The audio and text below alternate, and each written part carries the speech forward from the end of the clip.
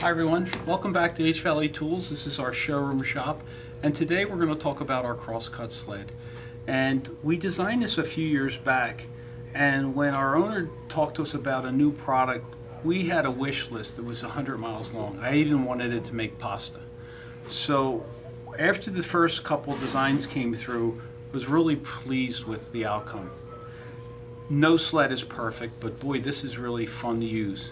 The most important thing for us was stability, which meant that it was beefy and solid and that it was safe. Most times when you have a crosscut sled, they were basically a piece of plywood, a bolster, a handle, you cut through it, and that was it, you're done. We didn't want you to cut through the back of the sled for safety reasons. That requires a safety box. Everyone forgets it, they nick their fingers, and we didn't want that. That's why our rear bolster is the handle, and there's an accessory fence in the front that lets you see what you're doing and know where to stop. The other thing was that we wanted this to be beefy and solid. So the material is 1-inch HDF. What does that mean? It's heavy. So it is really solid and stable. It allows you to pull the sled all the way back. Start your piece, and you can cut through this block. That's totally okay. And then you do your cut, and you're done. Nice and steady, a smooth action, but not flowing. The reason for that is we have our miter bar here, and I really like this bar because it's steel. It's really thick and heavy, and there's 4 spring-loaded ball bearings on the underside. What that allows you to do is it drops into your slot and then automatically adjusts to the width of your T slot or your U slot. There's always some play in those, and these really take up that play. So then all we're going to do is bring it over, drop it down, and you slide it over until you find it, and that's it. The other thing that we wanted is we wanted it to be universal for most table saws. Every table saw has a little bit of variability from the blade to the track. So how do you do that? Well, we have inserts. And the inserts really play a big role in the whole design. What this allows you to do is you can position your inserts to where your blade is, but also what if you're using a different blade? What if you're using a dado blade? What if you're using an angle blade or a different kerf? These things are really slick. Now, the factory cuts these perfect, and I really mean perfect. They are so perfect, they're so tight, sometimes they get stuck, and it's not a big deal. What we do is we use a little beeswax on the exposed HDF and on the underside of the insert. Works great. They're like butter. And then the trick that I've always felt is that you just move them uniformly. And then you loosen your little screws here and you move them uniformly. Bam. And then you bring your blade up.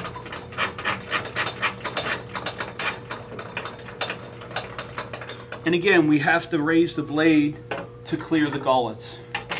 So there's my piece. I'm not there yet. My one gullet's not clear. Okay, that's about right. Okay, so now we have a good position for our blade, and now we want to adjust the inserts. So now we're just going to bring them over to the blades, and that's tight to the blade. Well, that's going to nick it. All we do then is just back it up a hair, literally, so that there's about a 1/16 of an inch. Doesn't have to be perfect, and then you just snug them down. And now you've got a 0 clearance insert for your blade. If you happen to damage these or nick them, don't worry. We have replacements for them all the time. No big deal. The other factor that was kind of slick on this was the fence. The fence keeps you in front of your work and you can see what's going on. The other thing that you can do is we can angle it. So it's got an adjustment pin here, and then we can just angle it to where we want. The angle gauge is pretty accurate. But regardless of that, I always double check my angles. It's just good woodworking. And it allows you to position where you want and make your cuts. Pretty cool. The other thing too you can do if you need to, you can bring your fence forward. So if you did need to be further ahead on your saw, no problem. I kind of like it back, but that's all right. The other thing that you have to do with this is there's accessory clamps that you can use in these 1/4-20 tracks. Now, the way that this is designed, we didn't want you to have to clamp everything down, but sometimes you got a weird piece of wood and you have to. So you can use one of our wing clamps, or you can use one of our sliding bar clamps. And the item numbers will be on the video. And these are kind of slick. You just slide them in and clamp down your wood. If you find that the piece of wood is in a weird spot, you can use one of the long reach wing clamps. And these guys just slide in, you position it where you want, you spin it down, ta-da, done. It has a stop with it that's kind of nice. It's pretty thick and beefy, and it gets out of the way. And when you're doing repetitive cuts, it's nice to be able to have this thing set up. You tighten it down, you line it up, you make your cut, then you slide, make your cut. Pretty cool. So that's the basic operation of it for a table saw. But the reason why we called it a multi-form was I wanted to be able to use this on a router table. And that's where it's really cool. So on a router table, geez Louise, you can do all kinds of cool stuff with angles and different profiles and round nose bits and flutes and all that kind of stuff.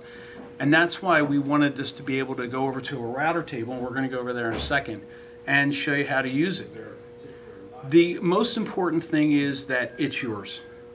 If you felt like, hey, I want to put something here, or I want to adjust this or modify it, go ahead. I felt like too many times these crosscut sleds get too complicated. They're hard to use, and we wanted you to have fun with yours. Make it yours. Enjoy it. So right now we're going to break this down and hop over to the router table. Okay, so now I'm at our router table in our shop, and I've removed the fence because that gets in the way, and our power lift arm that we have here gets in the way. So now I'm going to go over to our saw, grab our multi-form, and put it on here.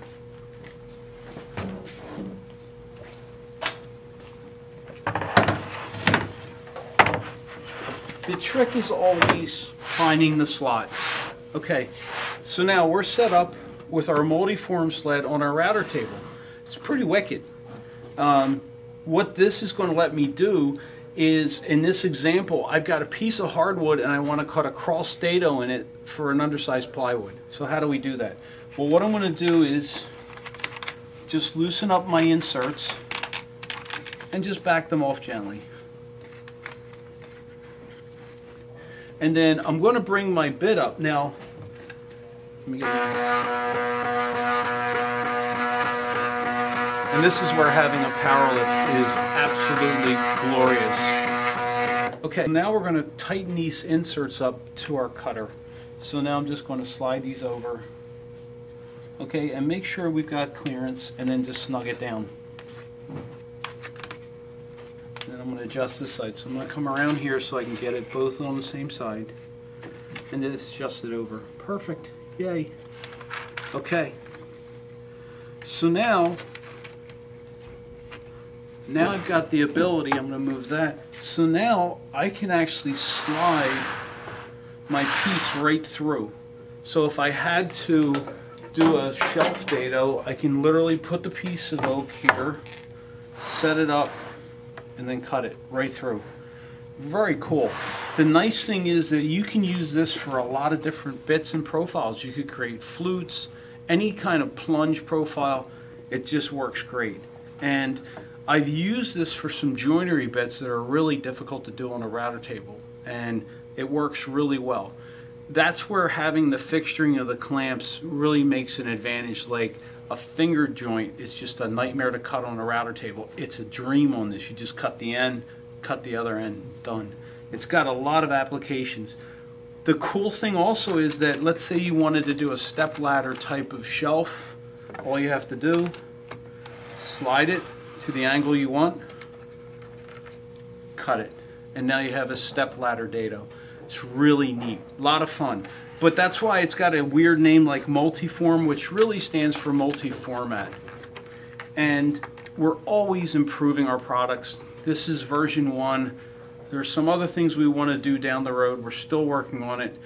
And any feedback or questions, please ask, give us a call. And if you have any time, stop by the HValleyTools showroom in Southampton, PA. Love to see it. It's a fun time, fun place to visit. Have a great day, and thank you for watching the video. Perfect.